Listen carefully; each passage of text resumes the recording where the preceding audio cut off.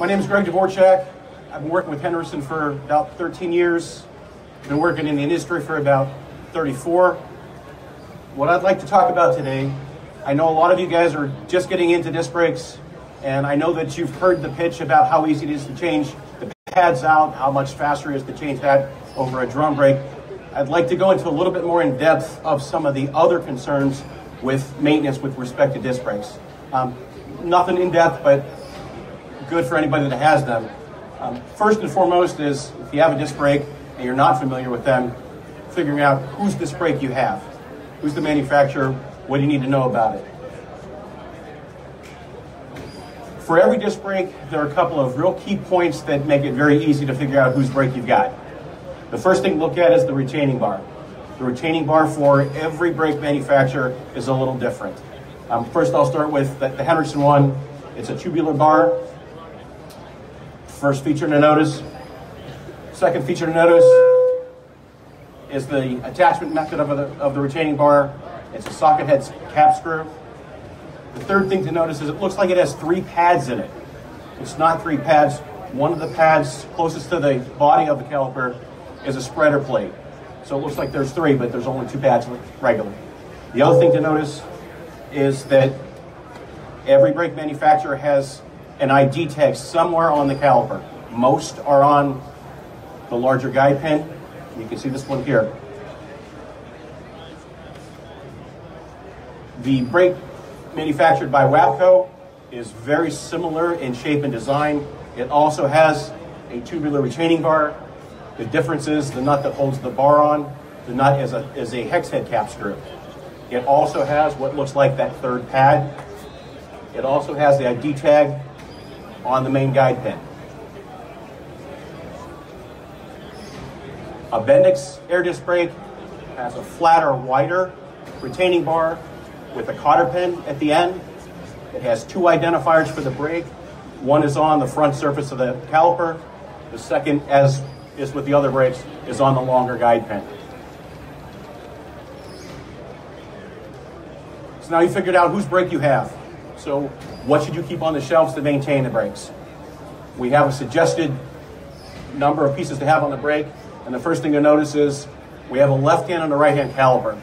The reason there's a left hand and a right hand caliper, excuse me, if you look at the caliper, there's a large guide pin and a small guide pin. The reason for that is all the force coming into the caliper hits the large guide pin, so it's made longer and stronger to take that force. The second guide pin is smaller. It's basically simply a guide pin. There's no load that's taken on that pin. As a result, there's a left hand and a right hand caliper. The large pin is the pin that gets rotated into first. The Max 20TC caliper cannot be put on the wrong side of the axle, but the other brakes all are handed but can be put on the wrong side of the axle. So you have to be careful whenever you're putting them on to ask for and then only replace the same appropriate caliper.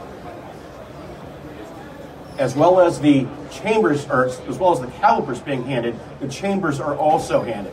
One of the biggest differences between drum brakes and disc brakes is on a drum brake, the chamber's fixed. It's fixed to the axle in a bracket. On a disc brake, the chamber is attached to the caliper body.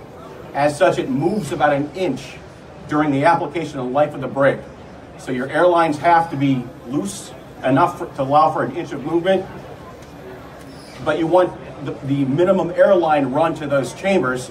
As a result, you want the ports pointed inward, so the chambers are also handed, right and left. Now, you'll notice there's also a U. It's an unhanded chamber, not a universal chamber. We have suspensions that are mounted in front, or disc brake suspensions where the disc is mounted in front of the suspension. When they're in front of the suspension, because there's no other hardware to get in the way, you can actually swap the chambers from side to side. So there's an unhanded version as well. What we also recommend having on your shelves is a guide pin bolt kit, 2 of those, and 1 gasket kit. And we'll get into why and what you're going to look at in terms of maintaining things. But if there's nothing that you walk away from this from, you'll hear this time and time again. There are 0 grease points on this system. That does not mean that it shouldn't be maintained. Maintenance means looking at the system. It means checking to see if you've got the appropriate amount of pad thickness left, rotor thickness left, that you don't have too much play in your caliper, that your boots and everything are intact and not broken and torn. Zero maintenance. There is no such thing as a zero maintenance brake. Every brake requires maintenance if it's only to look at the brake and make sure that everything is functioning okay. The second most important thing to remember is, I know you'll hear people tell you that you'll get that many miles on your brake. You'll never hear people that are experienced with all the different applications that we have say that. It's possible, but there are so many things that that's dependent upon.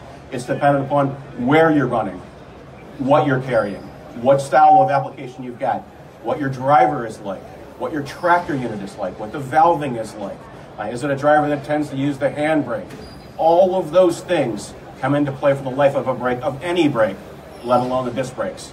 As a result, everybody has to determine their own life. So what we typically say is, what did you get on your drum brake? You're trying disc brakes. You should look at those same maintenance intervals to look at that brake and make sure everything is still running okay. So what are we going to maintain? This is the maintenance diagram for this part, but generically speaking, you'll be looking at these same types of components no matter whose disc brake that you have. What you'll be looking at is you'll be looking at pad thickness, you'll be looking at rotor thickness, you'll be looking at rock of the caliper so that you determine whether or not you have to change the bushings out.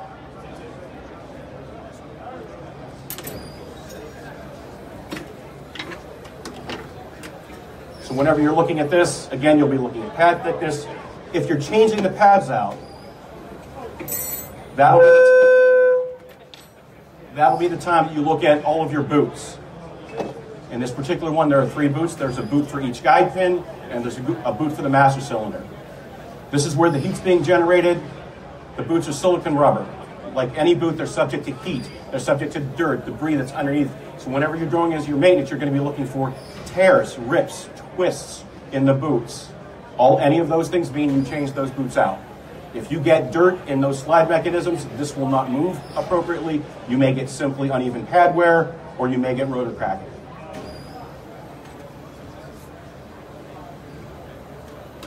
So when do you do the maintenance? Again, this is a little bit of a tricky subject. We have some recommendations. The recommendations are based on-highway running versus off-highway application. What should you do? Should you take the wheels off every time? Again, this is very much application driven. For on-highway, we recommend every 6 months, looking at that brake, making sure that everything is functioning properly, checking the pads and rotors for wear thickness. One of the out-of-service criteria are major cracks in the rotor through the face or over 75% of the length. We recommend you look for that too. Again, if you have to take the pads out, that's the time to start looking at everything. The caliper moving freely. Again, there has to be some play in the caliper. If there's no play, then it sees, or it seizes. So you've got some play in the caliper, but if it's more than 80 thousandths when you measure it with the dial indicator, that's a sign of your bushings being worn. You have to replace your bushings. Adequate slack in the airlines. I mentioned the fact that the airlines have to be able to move. Well, that's a two-edged sword. There has to be enough play in those airlines so that caliper can move freely, but not excessive play so that those airlines would hang down and rub on the axle, rub on an airbag, and chafe. Chafing in airlines right now is one of the big hot topics with CVSA. And the reason is, I mentioned it, but if you can look at this picture, these airlines have enough slack so that this caliper can move back and forth, but they are close to the axle. If you have too much slack in those lines, they'll fall against the axle, they'll rub, they'll chafe, and that's what they're really looking for. So what am I going to use to do this, all the inspection? This is a tool that we came up with at Hendrickson.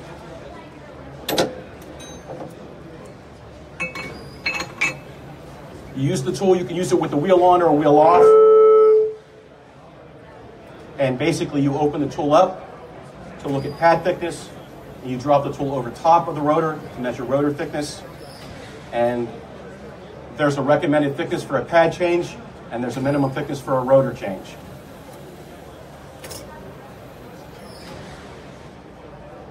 What else are you going to be using? Just like a drum brake, a disc brake requires adjustment.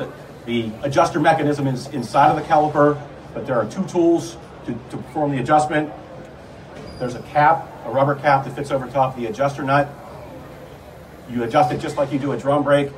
You adjust it clockwise until the pads come out and touch the rotor. Back it off half a turn or 3 clicks in the case of a bending spray. It works the same way an automatic slack adjuster does on a drum brake. If you're going to do more extensive work, if you find that your bushings are worn, you're going to be looking at the secondary kit, which has all the tools that you need to change out the bushings for the guide pins. Where else can you go? From our perspective, we have created videos that are available to anybody on the Hendrickson Academy. You can use those for teaching. You can use those as a supervisor to teach your mechanics. There are videos for everything that I've mentioned, for changing the pads, changing the rotors, changing out hubs. We also have documentation, simple documentation for everything that I've talked about as well. And last but not least, there's me. My contact information is there. I have cards. I'm more than willing to help anybody with respect to this. From our perspective, the disc brakes are still relatively new to our market, so I learn as much as you guys do. Thank you. Questions? Is there just one pad that fits everything, or is there different pads? Unfortunately, there are different pads. Everybody's pad, it's not like a drum brake. Everybody decided to make their pads slightly different. Some pads may fit in other brakes, but the friction material would not be the same. So, again, we wouldn't recommend it. But does Hendrickson just have one number, or do you have different numbers that fit in your caliper? Hendrickson has one pad number per brake.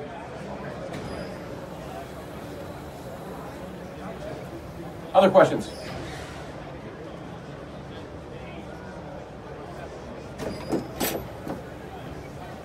Well, last but not least, we don't have any more questions. I want to remind everybody that we are giving away, if I can get this without, we are raffling off an Amazon gift card, so make sure that you register with the ladies walking around so you get a chance at the gift card.